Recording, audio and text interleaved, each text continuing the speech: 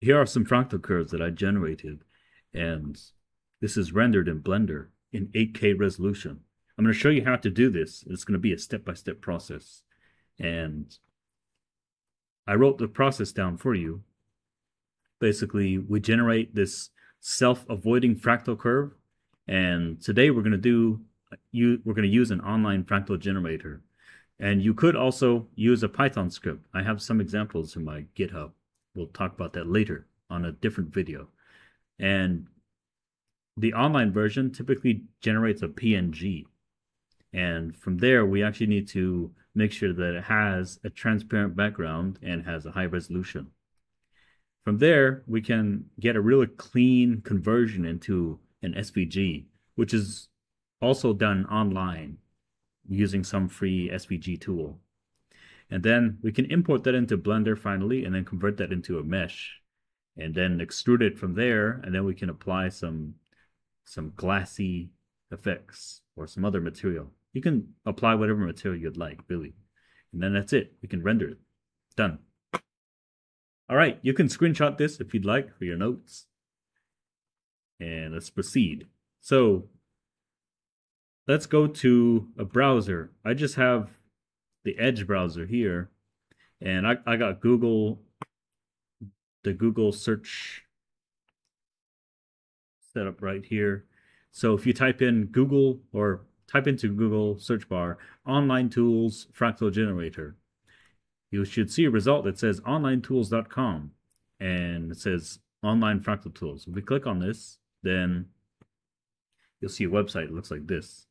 And on this website, you might see a window pop up, and it might say they're selling some kind of subscription for something. But in reality, these fractals are free to generate, and I believe you get 10 free downloads per day. That's pretty much the limit. But regardless, it's free. So I want to recreate the Pythagoras fractal, and there should be a couple of other fractals we might be interested in. Let's see here. I saw another one that was interesting. It's, let's see, hexa flake Levy fractal. Dendrite fractal. Yeah, that's another interesting one. And we can do the Fibonacci fractal. Let's do like a couple of them. So you'll notice right away, if you click on one of these, then there is a default size. We can change this to a higher resolution. And the color of the background, you can actually click on this little icon here, and you can crank this down, and it will become a transparent background. And then the color of the curve itself, we can change this to like a darker color. And the thickness of this line, we can make it something like 100 pixels. That's pretty good. And now we can actually save this and just download it. It'll be a PNG. Save. I'll give it a number. Just one. Okay. Let's download another one. So we have let me see here, another tree, and then this tree is Pythagoras fractal tree. Okay. And we got to make sure that the transparency is there for the background, and then the transparency is there. And then the trunk, we'll make this a dark color, and then black here. And the same thing for this palette, make it black. And that looks good. So we can save this, you can download it. I'm going to save it here again. Do number 2. Let's go to another one. Here's another interesting fractal. McWhorter or McWhorter dendrite. We can change this so that it has high resolution. And then the canvas needs to have a transparency. So let's crank this down here. Then the dendrite curve color, again, a dark color. And then the fill color should also be a dark color. And that's good. That's good to go. Yeah, let's go ahead and save that. Download. Save. Give it a number. Save. There you go. All right, so now we can go to the browser, and if you type in PNG to SVG converter, you'll see this website. There are a couple of options you can choose from, and PNG to SVG.com seems to work pretty well. And you can close this little box. Now I can upload these 3 files, and it will convert them for me, and then we can download the SVG, Scalable Vector Graphic.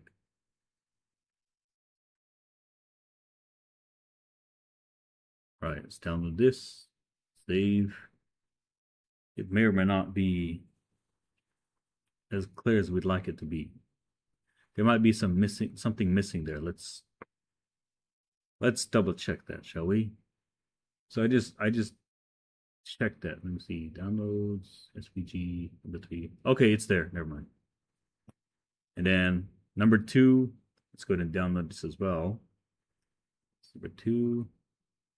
And then download number 1.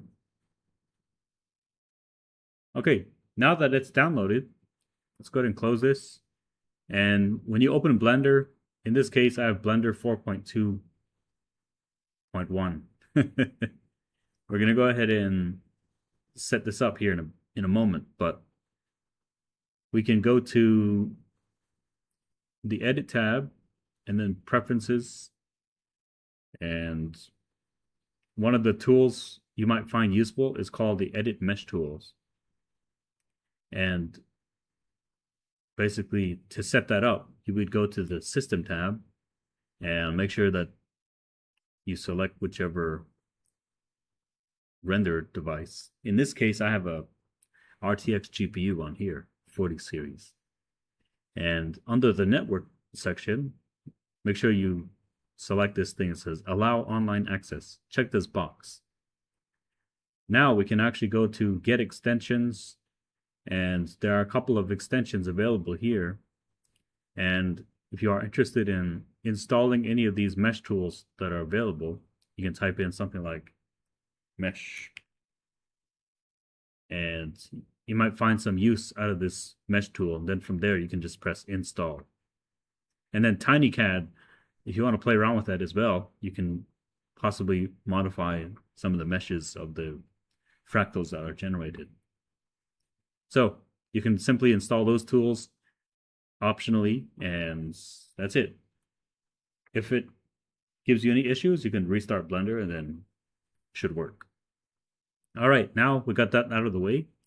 We can get rid of this cube, and then this camera by default is always at this weird angle. So if we click on the camera here or on the right panel, then you'll notice that the rotation is this strange angle, and then it's the same for the Z of the rotation of the Z axis. So we can zero this out. Make sure this is 0 for the X, Y, and Z rotation of this camera. Then you'll notice that the camera will align itself to the plane. That's what we want. And from there, what you do is click on this toggle camera view, and there's this box that shows up. You can zoom in and zoom out, or even smoothly by using the holding the control key.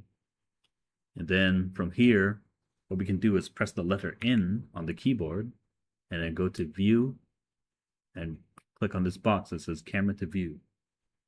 And if we click on N to close that, we now have control over where the camera is looking at. And then if you wanted to zero this out again, that's really up to you. But now at least we know that the camera really is aligned with the plane. So that's good. From here, we can go to the File tab and start importing the SVG, the Scalable Vector Graphic that we just generated. Let's go to the Download folder where you put the fractals, and let's start importing the fractals. Import SVG. So we got our first fractal in Blender, imported as an SVG with a transparency. All right, so we got one. Let's move this out of the way first. So I'm going to click Object, Set Origin to center of mass. And then while it's still selected, it might be better to use the wireframe viewport here. Make sure everything's selected and then use this arrow tool here to move this fractal to the right. And now we're going to import the other fractals. So go to File tab, Import, Scalable Vector Graphic. Let's import the second one. And there we go. We got another fractal curve. And we can box select this like this. Use the arrow tool. And let's go to the Object tab. This is all in object mode, by the way. Go to the Object tab. Set origin to the center of mass on the surface. And then,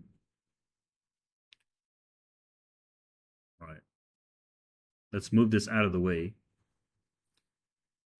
Now, let's go import another one. So File, Import, Scalable Vector Graphic, and then the third one, Import SVG. There we go. So we have a nice little row of fractal curves.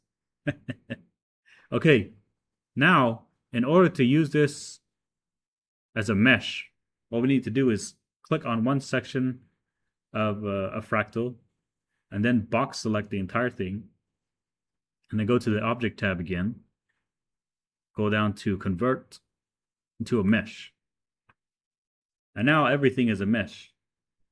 And in case anything is broken or separated, you can box select it again and press Ctrl J.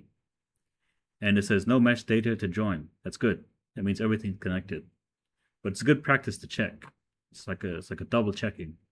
Let's go box select the next. Actually, select and then box select the second fractal. And I go to Object, Convert to a mesh. And now there's a mesh. Ctrl J, no problem. Next one, let's click on the Fibonacci curve, Fibonacci fractal curve, and then box select, Object, Convert to mesh. And then just make sure, Ctrl J, no problem. Excellent. So now we are ready to convert this into a 3D object. So let's toggle out of the camera view and then get a little closer to this first fractal tree. Now what we want to do is go to edit mode here on the top left. And you'll see all these vertices pop up. Now, we need to change this to the face select tool or face select mode. From there, we can select all these little planes on here. And you'll notice all these tiny little triangles, tiny little triangular faces on the geometry. We need to clean this up. So let's go to Mesh. This is all in edit mode still. Go to Mesh and then clean up. There's a tool called Limited Dissolve. So if we click on this, Blender would do its very best to merge all these little triangles together. And so now we have cleaned up the model, cleaned up the shapes. And you could do whatever you'd like with this. And while it's still selected, box select everything, right? And from there, what we can do is either use this tool here called Extrude Region, or you can press the letter E on the keyboard. But before you do that, let's get really close to the geometry and then press the letter E and then extrude this upward. And now it has turned into a 3D geometry. Okay. And by the way, it is a good idea to save this often. So let's go ahead and save this and call it SVG to 3D Mesh Fractal. I have so many Blender files on here. Okay. And now while it's still in edit mode, using the face select, let's select the entire fractal like this. That's been turned into a 3D geometry. And then let's use the mesh tool again, just to make sure that everything is not too, it doesn't have too many faces that we don't need. It'll clean it up a little bit more. And there we go. So if we go back to the rendered preview, then we will see this 3D geometry. Just give it a second.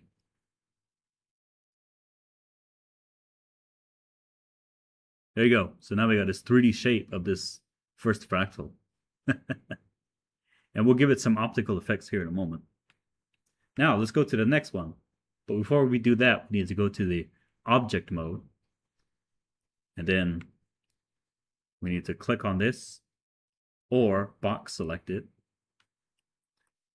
And now we can go to edit mode. And let's return back to the wireframe viewport. Now, you see all the little triangles on there? We need to clean that up. So, use the face select and then box select this geometry. Let's go to the mesh tab. Let's go clean that up. Limited dissolve. Once you click on that, give it a few seconds. It'll do its best to clean it up. There we go. Wonderful. So, you'll notice that it's still selected in orange. So let's go ahead and get close to this. And then press the letter E to extrude the geometry to whatever thickness you'd like. Excellent. And let's just make sure this is nice and clean again. While it's still in wireframe mode or wireframe viewport, I mean the whole point of using wireframe viewport is so that you can select all of the faces without having to move around all over the place and just try selecting everything. You can select it all at once by using wireframe. It'll even select the faces that are not visible from your particular angle. Anyways, let's go here and let's just make sure we clean this up. Limited dissolve, and that's good. Nothing needed to be adjusted there after that.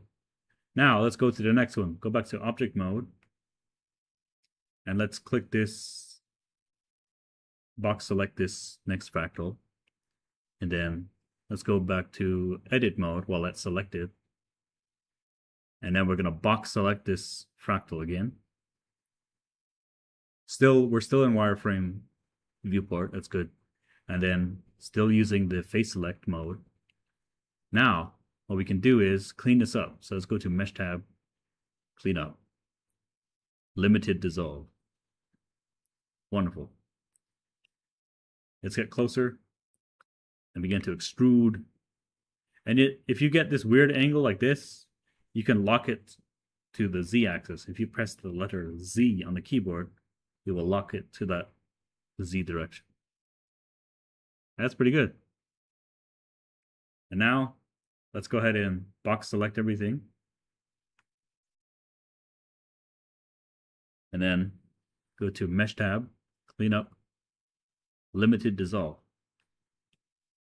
Wonderful. Okay, there we go. Now we can just simply go back to object mode, and all of our geometries are ready to be assigned to a material. So let's go ahead and save this. And let's go look at a couple of different viewport shadings. There's a material preview right here you can look at. And then there's also a rendered preview. So it's all matte black. Blender tries to assign the defaults. Like if the drawing was in black, then it will try to assign a black color, a matte black, to the geometries. So let's go ahead and change the material one by one. We'll change this one. we'll click on the geometry and then go to the material properties icon here. And you'll see this matte black color that's been added. You can change this if you'd like, if you want to keep it. And then decrease the roughness, and it will become kind of like metal, like a shiny metal. But if you don't want that, then you can just say, I don't need this. Let's get rid of it. So while it's still selected and under material properties, we can click on this new selection. And then let's say we wanted to make this like glass. There's this thing called glass BSDF. Now, from here, we can play around with the roughness a bit and then see what happens. Okay.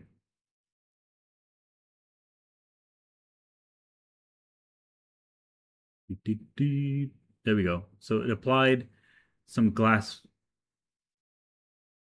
features.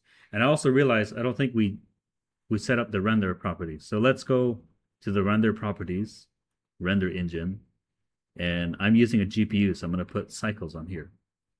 And in my case, I'm going to change the device to GPU compute. There you go. All right. It looks kind of like frosted glass now. And let's go put the noise threshold to 0. And then the number of samples, we don't need that many. Let's go to 996. And then we don't need to use the denoise tool. The light tree, let's keep that on there. The advanced tab, we can click on this icon that looks like a clock. It will maintain the grain on the screen more consistently. All right. Under light paths, if you want to save on some rendering time, you can click on Fast GI approximation. If not, that's fine. Volumes, you can keep that by default. Curves, default. Simplify, you can keep this by default. Keep this at the default values. Motion blur, if you're doing animation and you want to make it kind of realistic, photorealistic, then you can activate motion blur, but we're not going to use that today. Now we get to the film section. This determines what kind of roughness we can see. Like if there are any jagged edges, you want the photo to have some form of jagged edges that are visible, then this kind of determines that. And by default, it's 1.5. So even if we render it at high resolution, like 8K or 4K resolution, you'll still see some rough edges at a distance. And you can kind of decrease that to some extent by decreasing this pixel width to something like 0.2 or 0.5. And if you want to get rid of the background color completely and then just keep the geometries, then you can use the transparent button here, checkbox. So that's an option if you want. And then performance, we want to use persistent data. And the rest is okay, that's good. Keep everything else default. Now let's go ahead and change this resolution to 7680 by 40. You know, I need to remember what 8K resolution is. 8K resolution, 7680 by 4320. 4320. There we go.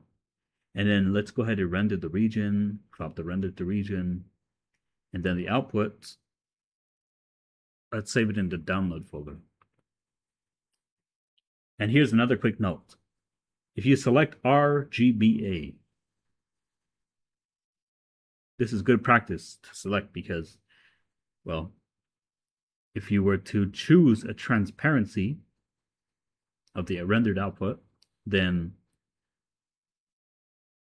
RGBA will be able to generate that image with no problem. But if you just choose only RGB, then for some reason it doesn't really work well with the transparency. So that's a problem that I've encountered in the past. Okay, now this frosted glass looking feature, it looks fine. Let's keep that. Let's go to the next one. Click on this next fractal, and I go to material icon here, and let's get rid of this assigned value, and then let's just save this here. And now we can click on the new button here, and then go to surface, and then add a glass. And there's a default roughness on there. We can actually change the color on this. So let's make it something like a blue color. Slightly darker. And that's good. There you go. Next one, click on this Fibonacci fractal. Get rid of the matte color. Click on this new surface glass, and let's change this to perhaps red, and then decrease the brightness on it. And now we have a rendered preview of 3 beautiful fractals. Look at that. Now we can save this, and let's toggle the camera view just to get this in frame. All right. The other thing we need to fix, I'll show you some interesting techniques that I've used. So there's this light feature here, right? Make sure this is not in the camera view. Okay. And then if we click on this light bulb icon while this little light is selected, we can increase this to something like 8,000 watts point source light. And you'll see this get a little brighter.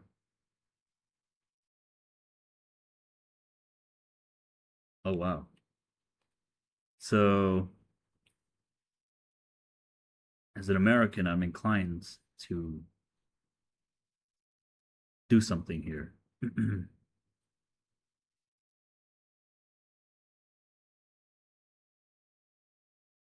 All right, watch this. Object, set origin to surface. Quick, someone play the Star Spangled Banner. Okay. Anyways, back to business. All right, so that's one point source of light, right? That's pretty nice. We can change the light here to a larger radius, maybe 0.8 or something. That's fine, yeah. And then we can align the light to the center here, roughly in the center. So that's one way of playing around with the lighting a bit. And another technique I'll show you here in a bit is, while it's still in object mode, go to the Add tab and then add a mesh, and then go to Torus. If we click on this, you get this donut-looking shape. Now, while that's still selected, go to this little tab here on the bottom left. It says Add Torus. We can increase the radius of this ring shape. So I'll increase it to like maybe 8. Oh, there's 8. There we go. All right, that's pretty good. And now we can move this up. So you need to use this move arrow here, the arrow tool. Move this up here, somewhere out of the camera view. Okay, and then while it's still selected, go to the Materials tab or Materials icon here, and then add a material. And then you can keep this by default, that's fine. But we are more interested in using this emission. And you can pick whatever color you like. And from there, you can increase the strength of the emission so that this ring becomes a kind of ring light. So you can simulate a ring light in the rendered view, and whatever you see here is going to be rendered just like an object would, or a piece of glass that has been exposed under a ring light. So that's one of my neat tricks, and it tends to perform pretty well.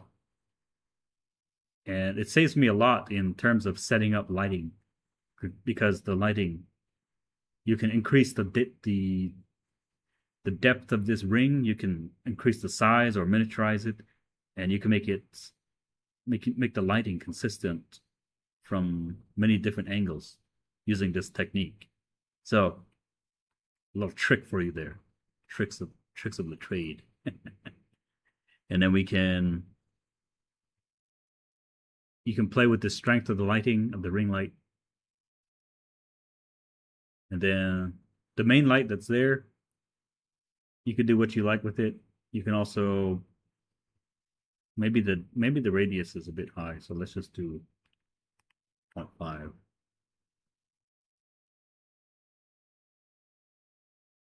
And then we'll move it up a little bit. There you go. That's good. I think this is almost ready for rendering. There's one more thing we need to fix, which is this world icon. The background is going to be gray by default, so we can change this just to completely pitch black.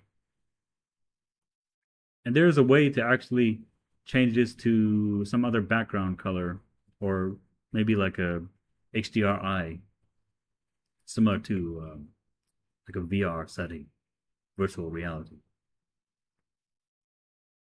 I'm going to play around with this brightness here. We're just about ready here. So let me do this here. Little 1,000 is a bit high, so let me crank this down here.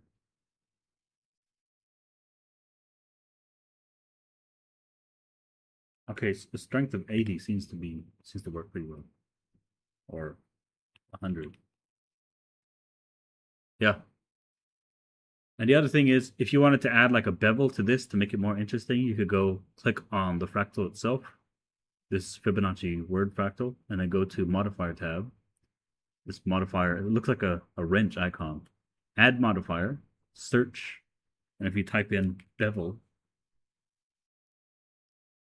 you can add a beveling feature to this. If we get a little closer to it, by default, it only has one plane, so it makes one, like a cornered edge here. We can play around with this and make this a bit smoother, so we can do 0.05 the amounts, or try to play around with the depth of this bevel, and then we can increase this to a higher number, something like maybe 7 segments, so it becomes more smooth on the edges.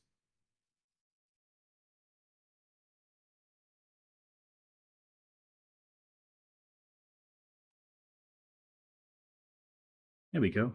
0.002 always seems to work pretty well for the sharper edges. Yeah. Or you can do 0.005. See how that works. Press enter. It's a bit smoother now. All right. So now we got this fractal curve with a smoother edge. All right. And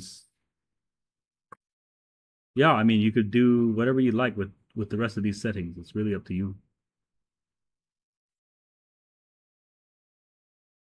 This is pretty awesome. I really like using Blender for doing these kind of mini projects.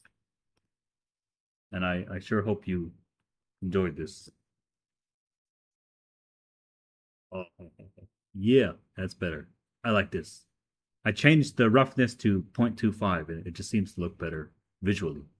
And now we can start to render. So let's save this and then just go to render image, and now the render will begin. I will upload this to Flickr. I'll make a 16K version as well, and it's going to look really nice. So, there you go. Yeah, we spent like 35 minutes setting, like getting to this point, but it's a step-by-step process.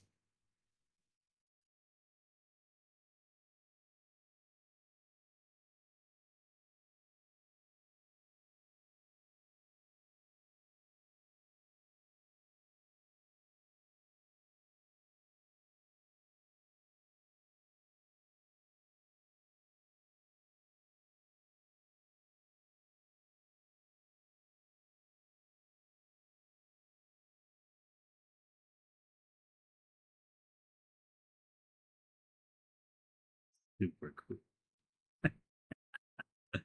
All right, so if we compare that with this other one that I made, look at that. I really like that frosty glass looking feature. And you'll see some grains when you zoom in close to it like that, but from a distance, it looks pretty good. The other thing is, if you want to kind of get rid of those grains more and more, then you just increase the number of samples. It's just that for really high resolutions, like 8K resolution, for example, or 16K, the number of samples that you use to render, it's not as required. The number of samples is more, or should I say, it could be decreased, and it will actually be a lot sharper than the something like just only 4K, if that makes sense. All right, so now we're ready to save it. It's been rendered in 8K, so let's just go to download section and say Fractals.